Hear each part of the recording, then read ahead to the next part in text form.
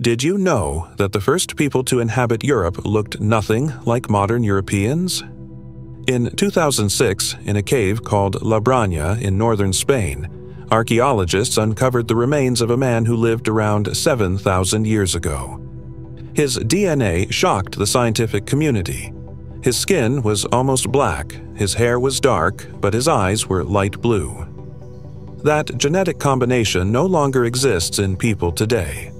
Geneticists concluded that this hunter had no connection to later farming communities or the peoples of the Bronze Age. He belonged to an ancient European lineage, one of the last survivors of the Ice Age. So how did Europe go from dark-skinned, blue-eyed hunters to the olive-skinned, brown-eyed populations of southern Europe we see today? The answer lies in the DNA of the Iberian Peninsula, one of the oldest crossroads in human history. It was a gateway for waves of migration, where genes from Africa, the Near East, and the eastern steppes of Europe all blended over time. Thanks to paleogenetics, we can now trace that path step by step, from the first Homo sapiens in the caves along the Atlantic coast to modern Spaniards and Portuguese, whose cells still carry the memory of glaciers, natural disasters, and massive human migrations. Roughly 300,000 years ago, in what is now northwest Africa, at a site called Jebel Irhoud, scientists discovered the bones of early Homo sapiens. Their skulls already showed the modern structure of the forehead and brain. These humans lived in an environment that closely resembled what would later become Andalusia. Between Africa and Europe was only the Strait of Gibraltar, a narrow channel that during periods of lower sea levels could have been crossed. According to anthropologists, this is where the earliest attempts to populate the Iberian Peninsula began. But long before that, the land was home to others, Neanderthals. Their remains were found in the Cima de los Huesos site, deep in the Atapuerca Mountains of northern Spain. These bones, over 400,000 years old, are some of the oldest human remains ever discovered in Europe. They belonged to a population that would eventually evolve into the classic Neanderthals. DNA extracted from these remains shows that there was ongoing gene exchange between Africa and Europe long before modern humans arrived. About 45,000 years ago, the first Homo sapiens finally reached Iberia. They brought with them stone tools from the Aurignacian culture, which archaeologists later found in the caves of El Castillo and La Pasiega.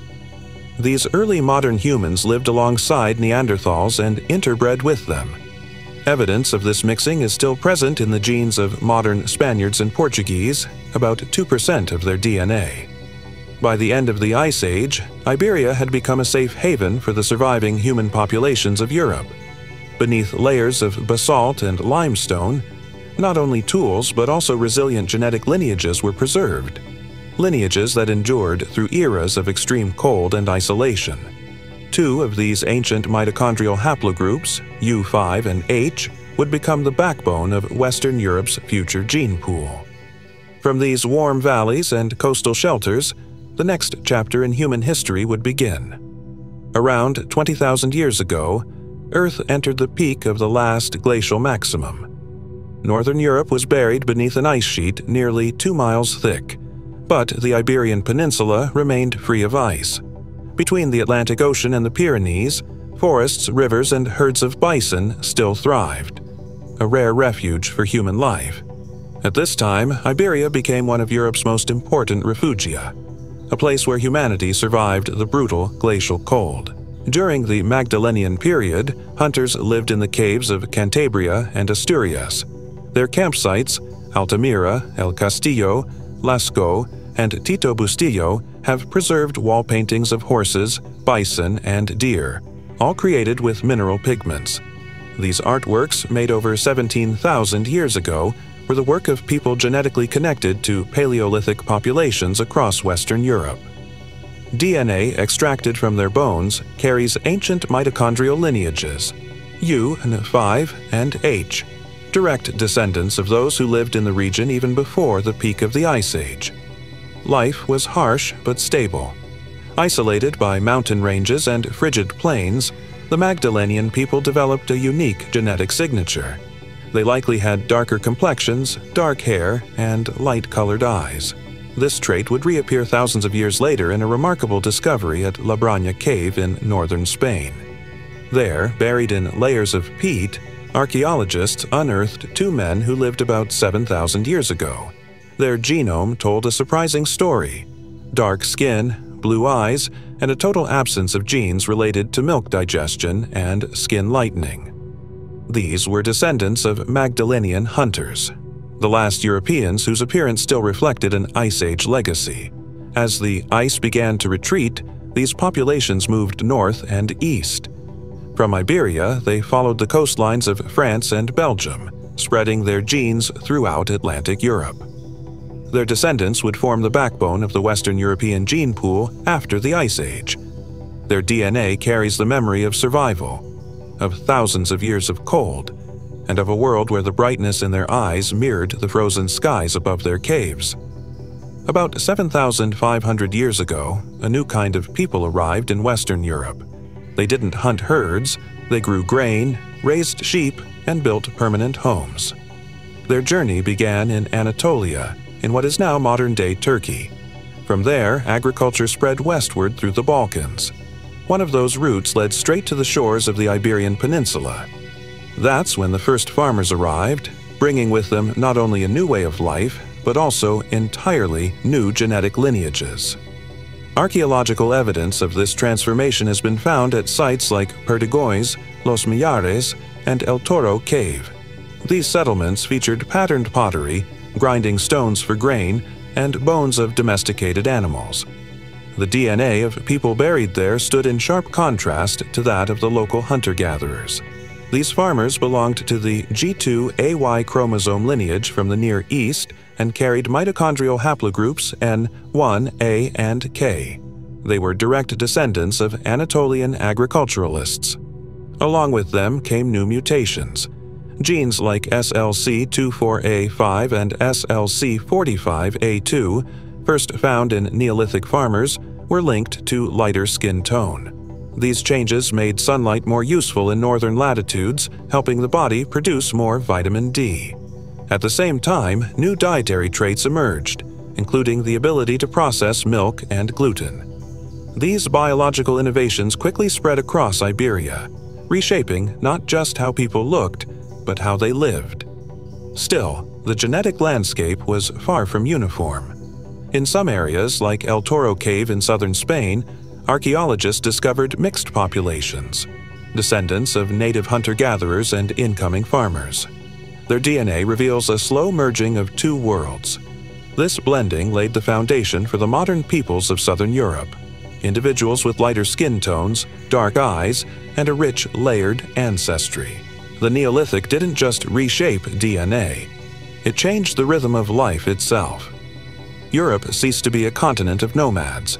From this point forward, the story of cultures, cities, and civilizations began, and with them, a new chapter in human evolution.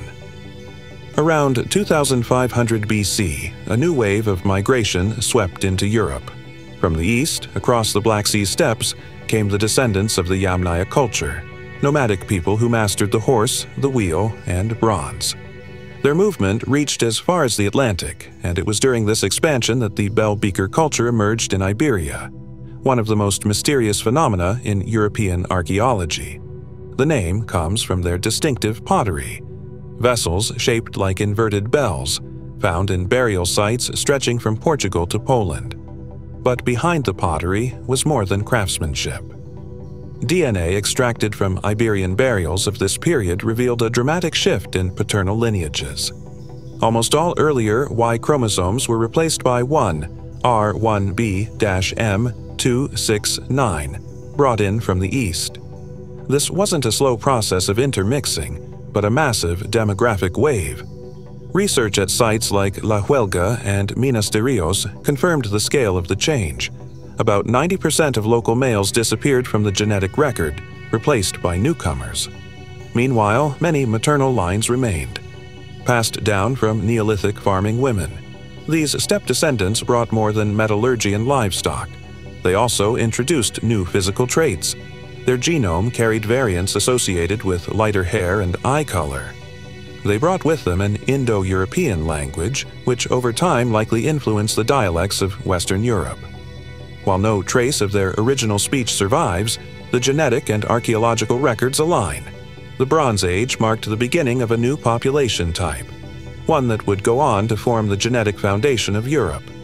The Bell Beaker culture vanished as suddenly as it appeared, but its legacy lives on in nearly every person in Western Europe. Modern Spaniards, French, and British men have almost entirely inherited the paternal line of these migrants. That's why today's genetic map of Europe reveals a single trace, a footprint of the Bronze Age wave that brought an end to the continent's prehistoric era and permanently reshaped its peoples. After the Bronze Age, the Iberian Peninsula became a true crossroads of civilizations. Its southern shores faced directly toward Africa, a fact that shaped the region's destiny. By the 9th century BC, Phoenician colonies appeared along the Andalusian coast: Gadir, now Cadiz, and Malacca, modern Malaga. These Levantine traders brought the alphabet, commerce, and Middle Eastern genes. Their DNA carried haplogroups J and T, common in the Eastern Mediterranean. Later, these settlements came under the control of Carthage. Along with them came North African elements, haplogroups EM81 and U6, widely found across the Maghreb. This marked the first major wave of African ancestry into Europe. After the Punic Wars, Rome absorbed the peninsula into its empire, but the southern legacy endured. Even Roman inscriptions in Andalusia often included names of Semitic origin, evidence of centuries of cultural fusion. In the early 8th century, another wave arrived: Berbers and Arabs. The Islamic expansion from North Africa transformed Iberia more profoundly than any previous conquest. For 7 centuries, Al-Andalus remained a center of science and craftsmanship. And with culture came genes. Modern genetic studies show that about 10% of the DNA in southern Spain and Portugal traces back to North Africa. Even on the Canary Islands, settled by the Guanches, descendants of North African Berbers, researchers have found the same genetic signature. Mummies studied in the 21st century revealed a striking resemblance to the people of Andalusia. In this way, Africa, the Middle East, and Europe all converge at a single point, on land where the edges of continents almost touch. For the first time, modern genetics has made it possible to explore Iberian history at the level of cells. Between 2019 and 2022, major studies published in Nature and Science analyzed hundreds of ancient and modern DNA samples. The results revealed a complex mosaic of origins. About 40% of the DNA of today's Spanish and Portuguese populations comes from Bronze Age steppe migrants, roughly 30% from Neolithic farmers, and around 20% from Paleolithic hunter-gatherers who survived the peak of the Ice Age. The rest includes Middle Eastern and North African ancestry introduced over the past 3,000 years. This blend has made Iberia a uniquely layered corner of Europe, a place where North meets South and Africa meets the Atlantic.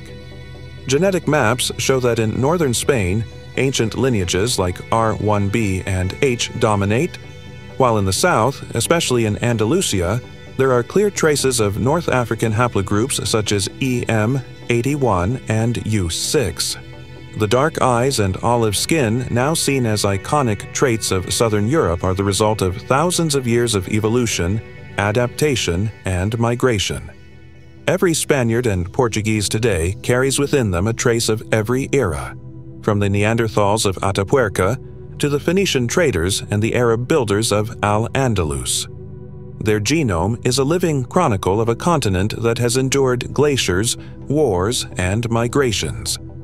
Iberia remains a living archive of ancient DNA, a place where the past hasn't vanished, but continues to exist in every generation, in every cell, in every brown-eyed glance that reflects the full story of Southern Europe.